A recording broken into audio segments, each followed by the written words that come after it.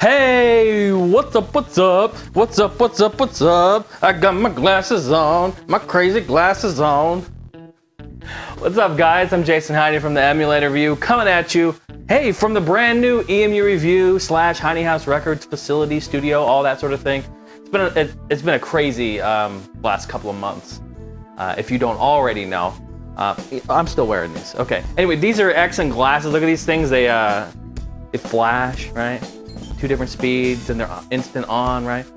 All that sort of thing. Got them in green too. Hey. What's up? What's up? What's up? Okay. Anyway, so yeah, it's been a crazy busy like 2 months. The last 2 months of my life have been ridiculous. If you don't already know, I've relocated. I've been to Portland, then I've been to Seattle for PAX Prime, and working a full-time job and keeping up with the EMU Review as much as possible. And the All Gen Gamers podcast has been crazy, but hey, I love doing it. So I'm back. What I'm doing in this video is I'm going to show you a little bit of the swag that I got at PAX Prime 2011. It's I got a lot of stuff. I don't have all of it here, and I have some duplicates of things that I'm not going to show. And you know, my space here is only so big to put everything. So I just wanted to show the stuff that I got. And then I also have a little mystery unboxing gift that I got from somebody. That somebody already knows who they are. They're like, oh, he's gonna show it. Oh, it's great. Pretty cool. Really nice people out there. So I got some t-shirts, I got some swag, so I'm just gonna briefly kind of go over it and show you guys. So to start out, I guess really, I got this from GameSpot. This is a collapsible water bottle. Yeah, you can put whatever you want in there, right? Put some of that Kool-Aid, some of that grape drink, you know what I'm saying? So that's pretty cool. Take that with me. You're gonna do that. Moving right along, we're gonna get to that in a minute. Okay, got some of these Magic the Gathering cards here, card set. All 3 different ones, which is kind of neat. Since these are right here on top, might as well just get them out of the way. These are the bracelets for the Game Deals party. That was freaking bananas up in there. It was crazy. There were so many people. I had Poutine up there, Poutine, you know, and Robman, a whole AGG crew was there, everyone, and it was such a blast. And then the party got shut down, and everyone got kicked out the hotel. Just another day of PAX Prime. So here's the wristbands to get in that party. Pretty cool. On Live was there, of course, and they were giving out some cool stuff. Some of these, I think there's some. It's just an advertisement, but it has these pins, these cool On Live pins on there, which is pretty cool. So got a few of those. Pretty neat. Love me some On Live. There's a demo disc here of World of Tanks, which they were demoing there on the floor there. Pretty cool. Game looked cool. Definitely like a. I didn't get to play it or anything, but it did look like. Now, is this for PC? Maybe this isn't a demo disc. This is soundtrack, video tutorials, wallpapers, screenshots, trailers, logo. Okay, so it's not a demo disc. It's just a promo disc. How about that? World of Tanks. Looks like a pretty cool tank shooter type of a game. Pretty cool. GOG, Good Old Games. They do old DOS games, right? So it's they go out and they make these games that work on current generation platforms. And what I mean by that is Windows, right? So Windows Vista, XP, Windows 7, all that sort of thing. So you can play like old ass games like Descent, like they sell Duke 3D there, that works. And the cool thing is that you actually buy it and they install the files right there onto your system, which is really cool. So you can always have that and use that in the future, which is real nice. And it's DRM free, pretty cool. So they were handing out these here. It says get huge with GOG.com. So anyway, they're breath mints, by the way. So don't freak out. No need to freak. No need to freak. Okay, so I showed you the glasses. We can move these out of the way. What's up? Okay. Oh yeah, hey, Turtle Beach was there. Turtle Beach was in the house. And it was really crazy because all you had to do is you had to go up, you had to sign up, right? You had this, they had this little PC or tablet, whatever. You just sign up, put your email in, fill out the survey. All of them had surveys, like Alienware, Turtle Beach. I mean, you name it. They all had surveys you do. And then you just do a raffle, and you either win or you don't, right? And if you don't win, losers get these, which is cool. I mean, I actually had these not these, but I had glasses exactly like these in the 80s and 90s growing up. I mean, I think we all did, right? All of us around you know, my age, right? This generation, we had these. These were in, so totally dope, but pretty cool. And also, let's see, where is it? They gave you these Turtle Beach 80s glasses and then a Turtle Beach dog tag. Pretty cool. Has their logo on, so that's pretty cool. And then moving right along here, if you fill out, again, another survey over at the X-Men Spider-Man booth, I believe it was, they give you this X-Men disposable camera. Pretty cool, you know, disposable camera. I mean, there's only, you know, I mean, who uses these anymore, right? Well, there are some people. There are some people. I'm not going to name anybody. A guy named Chris. I mean, I'm not going to name anybody. But pretty cool. I'm going to keep it sealed just because I think it's kind of a special thing.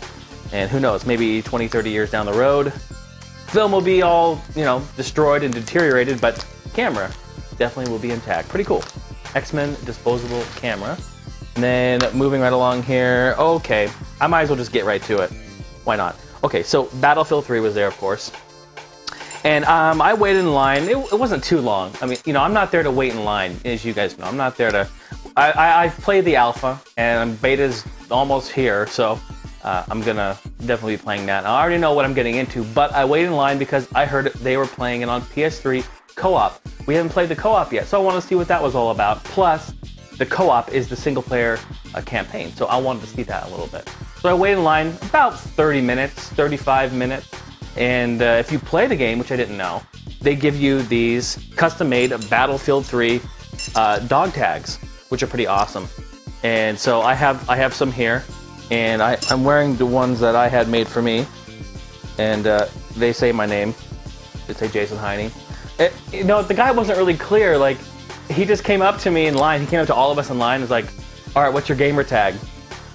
And I go, "Oh, for what platform? Why? What's going on?" He goes, "It doesn't really matter." And I'm like, "Oh, okay. But I guess just use my name," because I was confused. I was like, "Well, what platform? What gamer tag?" You know, didn't make sense to me. I thought I was gonna use my email address, right? I thought he was gonna register something for me or send me an email or something, because that's what everyone was doing. That's all they wanted was emails, right? So I thought he wanted my email. He's like, "No, just give me gamer tag." I'm like, "Well, which one? I've got, you know, all these gamer tags." So I just used my name, which, now I look at it, was dumb. I should have used one of my gamer tags, either General Jason for PC or the EMU review for, you know, whatever. But anyway, but it's cool. So it has my name on it. Cool dog tags. I got a couple extra here. I was with a bunch of people and we played some of them there. My girlfriend got one, pretty cool. And then I got another one here, still sealed in the little packaging. Didn't even make it, so I'm gonna keep that sealed just to have and collect. Pretty cool. So, Battlefield 3 in the house. Gave us a few mouse pads. We got this here, World of Tanks. It has combat arms. It's got EVE Online. It has a bunch of cool different things. But nice, you know, nice little mouse pad there for you to game on, right? Pretty cool. Moving along here, they gave us a Dead Island little comic. It's like a 1, 2, 3, 4 page little comic here. Pretty cool. Let's move on to, I want to put those, I'll do these, okay. This is from the Alienware booth. These are little, and I feel so stupid because I got these, okay, out front of the convention they were handing these out. These are little Alienware cards. You scratch them off and then you win whatever it says. Well, I scratched them off. I got 2 lanyards and a pin, an Alienware pin, and I really wanted those because I got an Alienware rig here. You know, I like Alienware, and I just forgot about them. Never went in to redeem them. So anyway, I got the cards, pretty cool. I got a few other things at Alienware, I guess I'll show right now. This really cool flyer for their new line of desktops, which is cool. I saw this and that's my rig. So I was like, oh cool, you know, put that on the wall or something. You know, until it goes outdated next week and then it's all done. It's all over, downhill from there. Got this from a guy named Chris. Chris was a winner on our All Gen Gamers contest for Endless Ocean. We did that quite a while ago. So he gave us this little CD of one of his bands that he played on called Black Pearl. Pretty cool. Haven't checked it out yet, but I'm looking forward to it. He was there. He wanted to sign games. He had me sign Donkey Kong Country for Super Nintendo. Real cool. And if you listen to our podcast, All Gen Gamers, you'll know that's one of my favorite games on the Super Nintendo. So, you know, when you listen, you know that sort of thing. He brought the game in, I signed it. What a cool guy. So, thanks for this, Chris. And I hope you like all the stuff that you got that day. Pretty cool. We were at GameWorks the night before, and we were playing Hydro Thunder. But Pete was like, for first place, you were able to get this. And he gave this to me. I don't know if you can see it. This is Hydro Thunder. It's a flyer for the arcade game there, actually. It says, now playing in an arcade near you.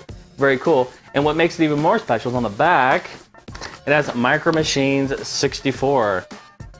Another one of my favorite games on the 64. Real cool. Mr. Pete Dorr got this for me. Pete, thank you so much. He bought it, and he brought it all the way from his home to mine, and I'm going to get it. I'm torn because I want it on both sides, so I think what I'll do is I'll get it. I'll just get it framed in one of those double-sided, you know, frames, and then, I don't know, hang it from the ceiling or something. I'm not really sure, because I want to display both sides. Very cool. So, Pete, you know, it's awesome. Thanks, buddy. Appreciate that. Very cool. Also, just wrapping this up here, you guys, is I got some T-shirts, some really cool T-shirts from people there. Some from booths, and some from people from the community. Very cool. First thing, oh, let's do that one last. We're going to do that one last. And you'll know why when I do it. Okay, so the first shirt I got here is from GameSpot. They were handing out free shirts there. It says, hello, my gamer tag is, and you can write your gamer tag in there. Maybe I won't use my first name, or I'll use a real gamer tag now. And the back says, are you following me? Are you following me? So pretty cool there. GameSpot. Of course, the Alienware booth. This is really cool. I got this too. Alienware bag. I went through that booth a few times because I wanted all the stuff they had. And I even have an Alienware poster that I don't have here. I'm just realizing I don't have it here. But anyway, Alienware bag, pretty cool. I was using this to carry all my swag in that day. Very cool. Went through the booth again and got an Alienware shirt. Pretty sweet. In the back of it here, it has this really cool design. And what's neat about this design is this is the design that are on all their new desktop cases. So, pretty unique. I like it. Yeah, sure I do. I like it. And then a couple from the community here, H2O Masked Man, he was there and he got me this Battlefield Bad Company 2 shirt. Very cool. I appreciate that. Thank you so much. I guess he said he got this at a PAX last year, I believe. So, pretty cool. There it is. It's official. I now have a shirt. I know they make several different kinds of these, but very cool to have this one. H2O Masked Man. Thank you so much for getting that for me. I appreciate that, sir.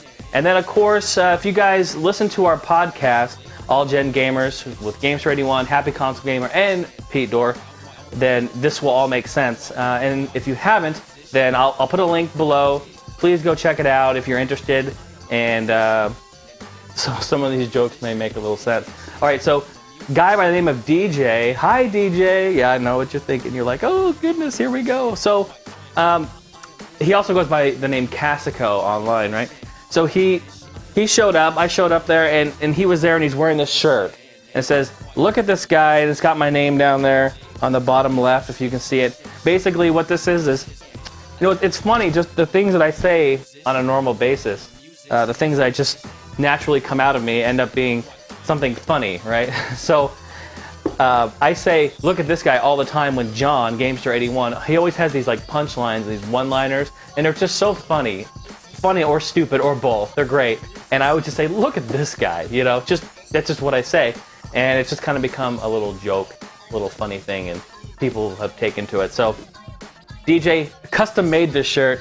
Look at this guy. Very cool, DJ. Definitely, I appreciate the time you put into doing that. That's hilarious. Good stuff. Also got some Smarties. These are from Canada. They're not the Smarties you'd eat here in the United States. The Smarties here in the US are not like this at all. These are kind of like, I mean, they're made by Nestle, so I mean, they're kind of like M&Ms, but they're not. They're a little bit bigger. They're a little bit harder, and they have, I think it's like dark chocolate or something, because it's a completely different taste. But they're great. This is all I have left, people. That's all I got. We got a whole bunch of these, but this is all I have left, so thanks again for bringing that. So thanks again, DJ, for the shirt. That leads me into the unboxing here. And first of all, I'm gonna say that DJ made the shirt.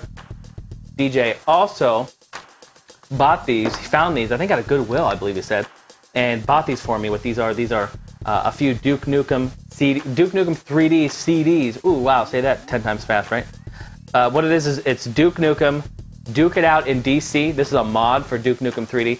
It's basically a completely new game, like a new story mode, new mission, right? Has new weapons, this and that. Very cool. I have not played this before. I played a few. There's an island mod I've played and some other mod, but I have not played this one yet. And this was released back in the day. He found this, bought it. Pretty cool. The disc is in mint condition and it's complete. Very cool. DJ, thank you. He also found at the same place, I believe, Nuke It 1000. Okay, this is unique. This is really rare to find. What these are is these are 1,000 user-made maps. These are from, not even from 3D Realms or anyone affiliated with Duke. These are like people like you and I making maps. And then they released it, right? They compiled it and released it on a CD and then were selling them back in 1996. The disc is mint. Looks like it's never even been played. Very cool. And I'm looking for a specific map. It's like an apartment or a home. I don't remember what it's called. I can almost guarantee you it's on here, and I'm going to be happy to find that. So, heck, if we ever do some Duke 3D Online, which I do still play, we can, you know, send these maps out to everyone and we can play them. So, DJ, thanks again for sending that to me. All right, on to the unboxing here, and I'm going to move this out of the way. And I will say that this is also from DJ. He got this up in Canada, of course, EB Games in Canada, and he got this, and he brought it down, all the way down to PAX to give it to me, along with all this other stuff. And that's just what I'm saying. Some of these people are just so nice and so genuine, you know, just really makes you just be so thankful that, you know, part of this really great community. All right. Hopefully it made it. Oh, good. They did. They wrapped it a little bit there. Okay. Just throw that right on the ground.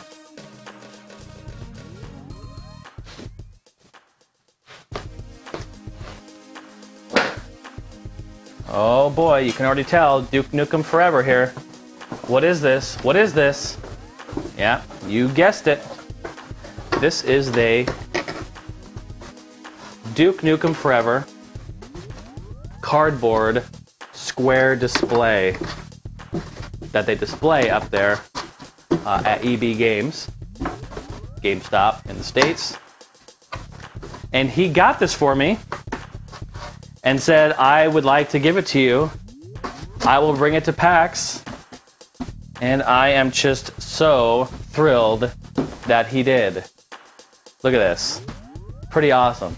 Of course, I'm a big Duke fan, you know, so he found some cool Duke items for me. But this is great. I've never had an actual upright display like this in this form. This is really cool. I don't know if they were hanging these from the ceiling or what they were doing. This takes up a lot of real estate, so I can't imagine them putting it on the counter, but they may have.